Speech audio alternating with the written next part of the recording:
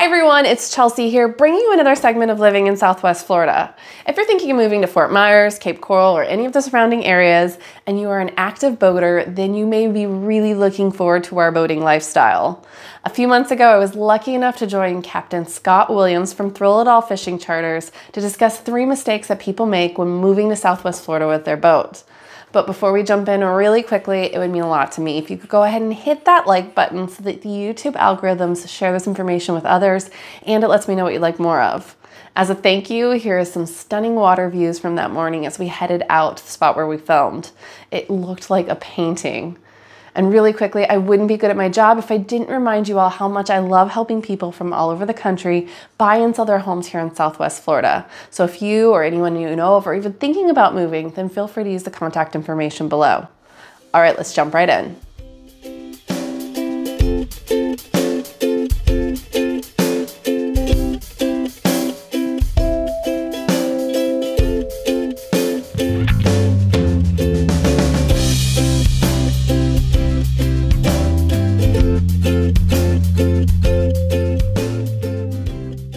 Hi, it's Chelsea again. I am here with Scott Williams from Thrill It All Charters, Fishing Charters, and we're talking about 3 things that you should not do when, where you are going to find pain points, I guess. Like what should you avoid when moving towards a lifestyle of boating here in Fort Myers? So the first thing that you would say that people should not do, what's the biggest mistake that new boaters here in Fort Myers area will do? Overspend.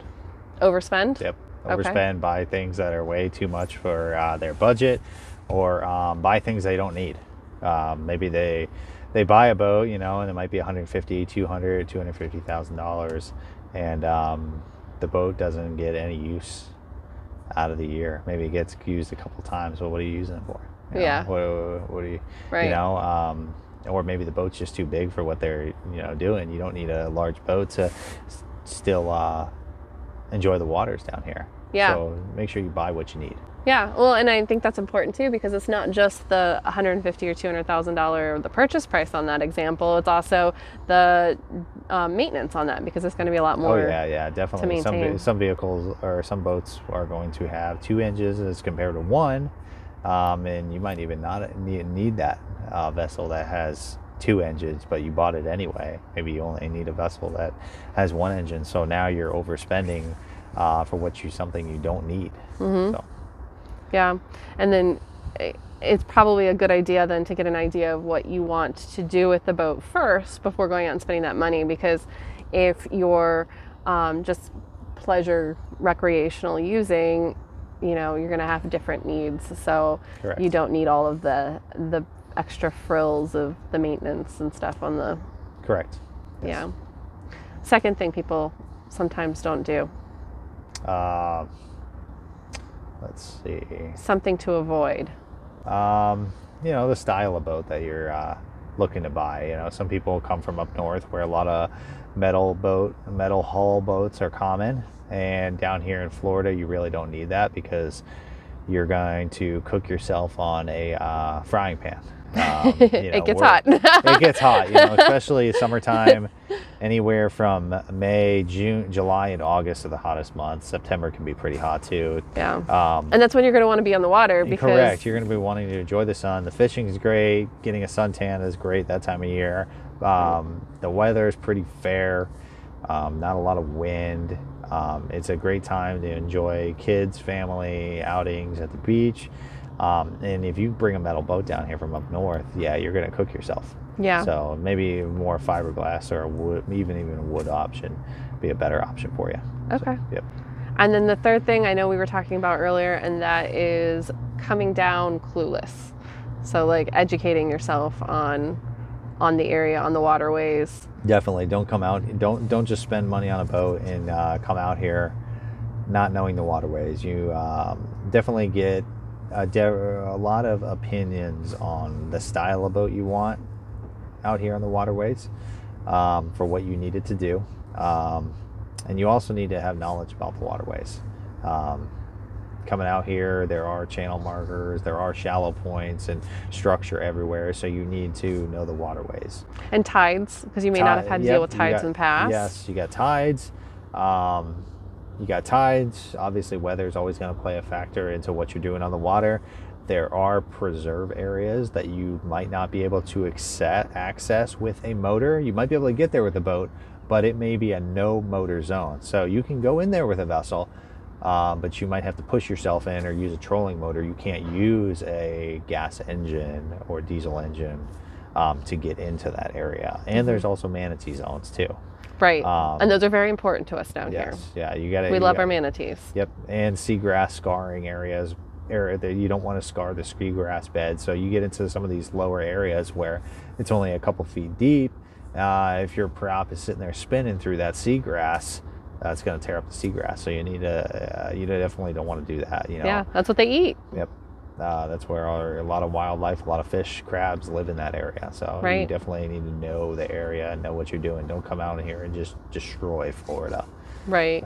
Well, and some of that also ties together, right? Like the tides, knowing the water depth. The average water depth down here is much shallower than most people may realize. It's only an average of 4 feet. And so, you know, knowing, you know, how deep your boat is sitting in the water and how much space you've got between that and the ground is going to be really important. We've been sitting out here for like an hour and a half, and we've watched 3 or 4 boats already more on a sandbar nearby. Yeah. Behind us, there's a little sandbar area that kind of is on the edge of a channel.